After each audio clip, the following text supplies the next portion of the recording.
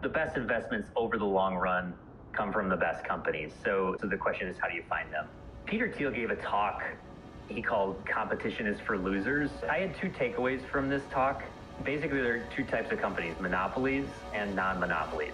And he says monopolies make money and non-monopolies don't. Over the past 26 years, Amazon has become one of the most powerful companies in history. You could argue that this company has more power than some countries.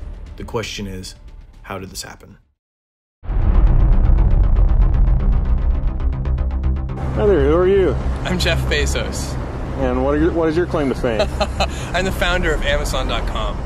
Jeff Bezos is widely known for being the richest man in the world, but he's accomplished a lot more than that in his lifetime. Even at an early age, he was showing signs of brilliance. He's been quoted as saying that whenever he was a kid, he became what he called a garage inventor. As a kid, he created a mechanism to close gates, a solar cooker from an umbrella and tinfoil, and an electrical alarm system to keep his half-siblings out of his room. As a high schooler, he was unsurprisingly a very good student and graduated as valedictorian of his class. During his valedictorian speech, he stated that his final objective was to get all people off the earth and to see it turned into a huge national park. If you're aware of Blue Origin, you'll know he's well on his way to doing this.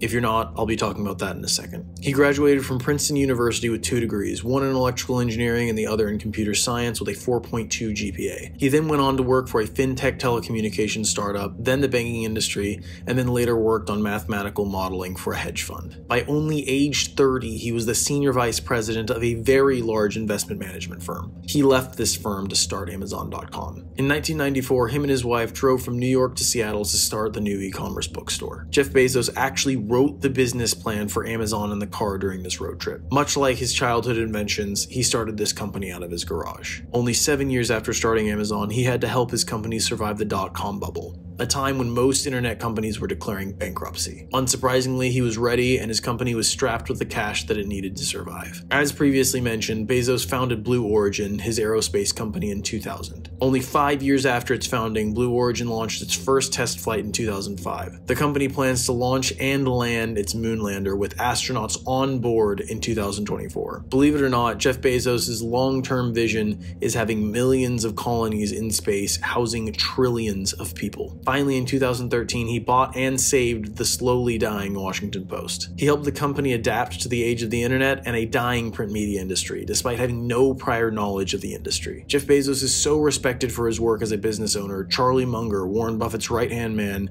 described him as a miracle worker. I don't mind not having caught Amazon early. The guy is kind of a miracle worker. It's very peculiar. I give myself a pass on that. At the timing of this video, Jeff Bezos is worth around $185 billion. This is unfathomable wealth, something that he probably can't even quantify. So, now that we've talked about the king, let's talk about his battle plan.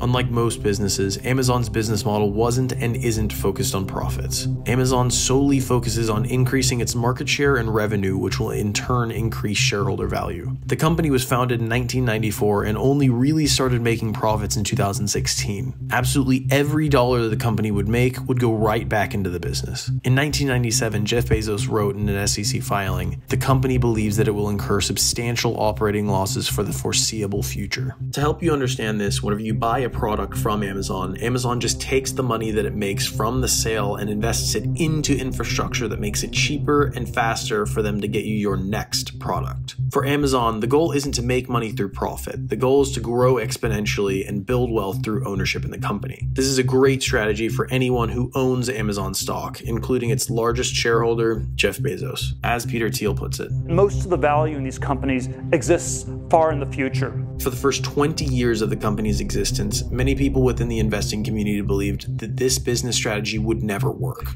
They believed that the company would never be profitable. In 2013, one very unfortunate writer wrote, "Amazon, as best as I can tell, is a charitable organization for the benefit of consumers. Amazon sells things to people at prices that seem impossible because it actually is impossible to make money that way." Despite still not focusing on profits, in the last 12 months before making this video, Amazon has made $19 billion in operating profit. On top of this minimal profit approach, Amazon focuses on collecting data and utilizing that data effectively to make sure that they're keeping you as a customer locked into the Amazon ecosystem. Being Zhang, the former chief strategy officer at Alibaba, described a smart business as one that has, quote, most operational decisions made by machines that allows the company to adapt rapidly to changing market conditions and consumer preferences. Amazon is exactly that. It's recording your data consistently and allowing machine learning to make adjustments to what it believes you as an individual would like to buy. This is why Amazon wants to be integrated into every part of your life. The more decisions you make that they have access to, the more data they can collect. When you shop on Amazon, they know what you like to buy, what you want to buy, what your hobbies are, what projects you might be working on, what your style is like. When you use Alexa, they know what you're interested in, what your schedule is, what's on your shopping list, even whenever you wake up in the morning. When you use Amazon Video or Amazon Music, they know what entertainment you enjoy or what genres you like. You can see how they're assembling a vast storage of information on you as an individual. They utilize this data to keep you locked in as an Amazon consumer. In Jeff Bezos' own words, we first measure ourselves in terms of metrics most indicative of our market leadership: customer and revenue growth. And then, of course, how do they increase that second metric, revenue growth? Well, they already know what you want to buy, so now all they need to do is make sure that the buying process is as fast and as easy as possible. After creating one of the fastest logistics networks in the world and gaining your trust as a customer, they then prioritize making it as easy as possible to make a purchase on Amazon. This is why they were the first to implement one-click shopping, and one of the reasons why they developed Alexa, so that you could shop with your voice. The company knows you're more likely to make a purchase if there's less friction. So now we need to talk about what exactly does Amazon do?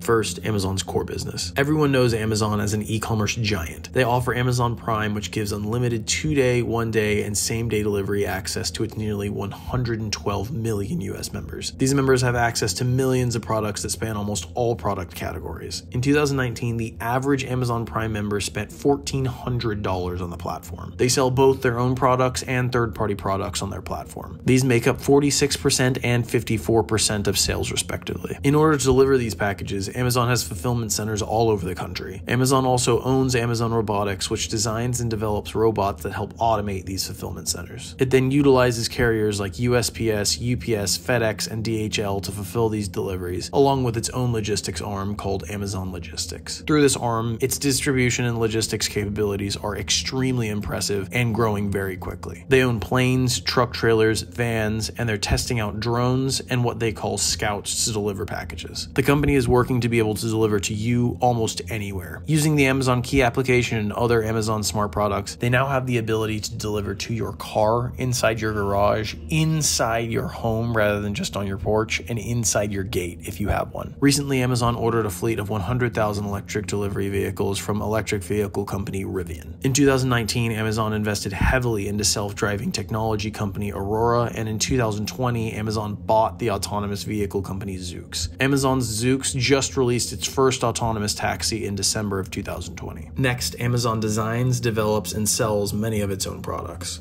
First, they've designed hardware like smart speakers, tablets, e-readers, smart displays, the Fire TV stick, smart home cameras, wall plugs, routers, and even the Echo Auto for your car. Amazon then developed Amazon Alexa, its virtual assistant AI technology. This is what powers most of its devices. Additionally, other companies will make hardware and license the right to integrate Alexa into their devices. Amazon is so dominant, it's integrated into major competing devices such as Facebook's Portal. Additionally, Amazon sells many of its own products, some with Amazon branding and some hidden under different branding. For example, there's Amazon Basics, Amazon Elements, and Amazon Essentials, but then there are hidden Amazon brands such as Stone & Beam Furniture, Good Threads Clothing, Core 10 Sports Apparel, Nature's Wonder Supplements, Amazing Baby Products, Wag Pet Supplies, Beely Beauty Products, and those are just naming a few. Next, Amazon has firmly established itself within the media and entertainment industry. The firm has Prime Video, the Netflix-like streaming service, along with its own filming studio called Amazon Studios to create its own content. Amazon also owns IMDb, which helps provide data to their entertainment arm. The company also owns Amazon Music, which in 2019 owned a shocking 15% of the world's music streaming market. Amazon also owns Twitch, which is a live streaming platform that focuses on gaming along with music broadcasts and other creative content. And then on top of that, Amazon now streams professional sporting events, including its recent 49ers Cardinals game, which was exclusively streaming on Amazon Prime and Twitch. Another major segment of Amazon's business is Amazon Web Services. Amazon has a dominant 33% market share in cloud computing. AWS, which is one of the most critical pieces of Amazon's profitability, made the company $10 billion in 2019. AWS represented approximately 12% of Amazon's total revenue in 2020. Just some of AWS's clients include Netflix, Uber, Expedia, Yelp, LinkedIn, Facebook, BBC, Baidu, ESPN, Adobe, Twitter. And again, this is just naming a few of them. When AWS went down for less than a day in 2017, one article wrote that it had, quote, broken the internet. Next, Amazon is in a heated battle for the $650 billion US grocery market. Their first major move into this market was whenever they bought Whole Foods for $14 billion. Since then, Amazon has only continued to battle for this US grocery market. Amazon has opened up Amazon Fresh and Amazon Go Grocery. These are meant to be more affordable grocery options than what's offered at Whole Foods. In Amazon Fresh, you use what they call dash carts that allow you to scan your items as you put them into the cart and check out straight from your dash cart. At Amazon Go Grocery, all you have to do is scan your Amazon QR code whenever you enter, grab what you want, and walk out. Additionally, Amazon has opened Amazon Go, which basically serves as a convenience store. They offer healthy, ready-made food that you can grab on the go. In this store, again, all you have to do is scan your Amazon QR code, grab what you want, and walk out. Other notable business segments that Amazon is involved in include Amazon 4-Star and Amazon Bookstores, Amazon Pharmacy, Amazon Home Services, Zappos, which is an online retailer, and Lab 126, which is Amazon's research and development team. They invent and design most of the company's software and high-profile electronic devices. As you can tell, this is an extremely diversified company, and for a company that does so many things, they're unbelievably successful in most of them. Part of the reason this company has been so successful is because of its willingness to take risks. Jeff Bezos was once quoted saying, if you have a 10% chance of making a 100x return, you should take that bet every time. Bezos is betting if they're successful 10% of the time, it will make up for the other 90% of projects that fail. For example, one of the biggest risks the company ever took was Prime 2-day shipping. When they launched the service, they didn't know exactly how much it was going to cost the company. Well, today, Amazon Prime is one of the largest subscription services in the world and has defined the image of the company. But of course, with risk comes failure. The list of projects that Amazon has tried and failed at seems endless. These are just a few of the ones that I found. Amazon's Fire Phone, Amazon Spark, which was meant to be an Instagram-like shopping platform, Amazon Restaurants, which was meant to be a food delivery service, Amazon Pop-Up Stores, Amazon Web Store, which is basically meant to be an equivalent to Shopify, Amazon Destinations, a hotel booking website, Amazon's Digital Wallet, Amazon Portable Card Reader, which was meant to be like Square's mobile card reader. And again, these are just scratching the surface. Like everything, risk comes with failure. But taking these risks is why Amazon is one of the most successful companies in the world. As Jeff Bezos said, if the size of your failures isn't growing, you're not going to be inventing at a size that can actually move the needle. So it's clear that Amazon is powerful, but the question is, exactly how powerful is this company?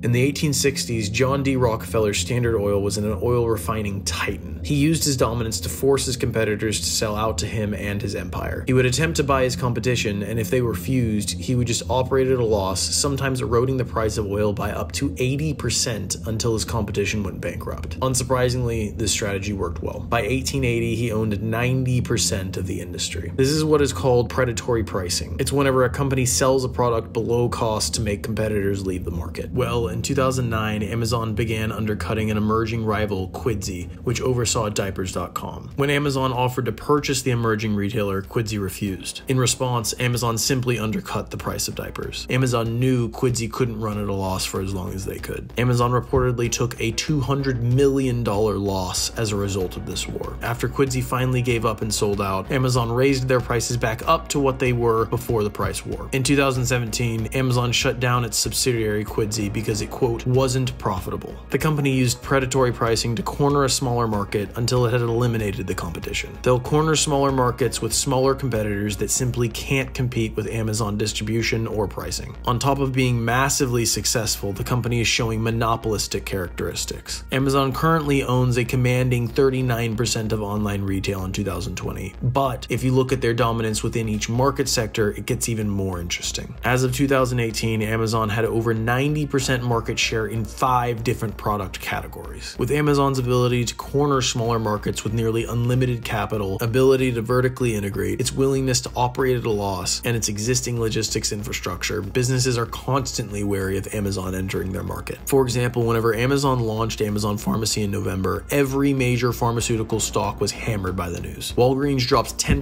CVS dropped 9%, and GoodRx plummeted 22%. Basically, if Amazon enters a market, the betting money is on Amazon, not the existing businesses. Because Amazon is arguably too powerful, the company does almost anything that it can to prevent government intervention. This includes 115 lobbyists influencing government officials, publicly saying that they aren't a monopoly and portraying their market as still very competitive. They spent almost $17 million in lobbying expenses in 2019 alone. People are constantly lying about the nature of the businesses they're in. And it's because you don't want to get regulated by the government, you don't want the government to come after you, so you will never say that you have monopoly. So anyone who has a monopoly will pretend that they're in incredible competition. The retail market we participate in is extraordinarily large and competitive. Amazon accounts for less than 1% of the $25 trillion global retail market and less than 4% of U.S. retail. We compete against large, established players like Target, Costco, Kroger, and of course, Walmart. Another opinion that many analysts have stated is that even if Amazon isn't a monopoly,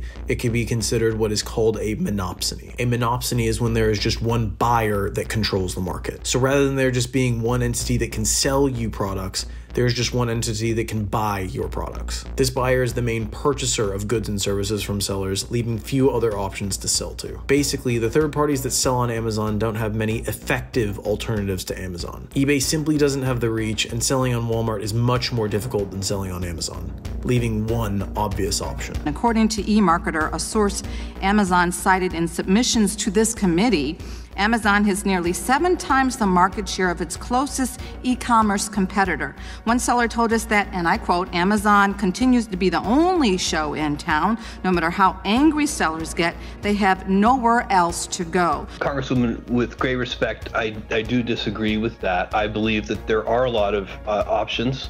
Even if you're successful selling on Amazon's platform, you're constantly having to look over your shoulder as an independent seller. Amazon has access to all of its third-party data, meaning despite what Amazon claims, there is evidence that the company uses seller data to determine the next competing Amazon product that they want to launch. So basically, if you're anyone but Amazon, you're in Amazon's crosshairs. So in conclusion, you can argue that Amazon is not only one of the most powerful companies in the world, but that it may be more powerful than some countries. The current market cap of this company is $1.6 trillion. This is greater than the GDP of major countries like Russia, Australia, South Korea, Spain, Mexico, Saudi Arabia, Switzerland, Argentina, Sweden, and I could go on. In fact, this list would be a lot shorter if I only included the countries with larger GDPs. That list would only consist of 10 countries. As of right now, it looks like the only thing stopping Amazon is government intervention. If the government ever does step in, I can pretty confidently tell you how that will go. The government will simply break off AWS into its own company. If this ever does happen, there's a lot of analysts that think that the two companies separately would be worth more than a united Amazon. As of right now, the only company that seems to be throwing punches back at Amazon is Walmart. Currently, Walmart holds a 5.3% e-commerce market share versus Amazon's 38.7%. Outside of government intervention, Amazon appears to be nearly unstoppable. But there is one company that I think has a shot against Amazon, at least on the world stage. Please subscribe, and I'll see you next time. Let them fight.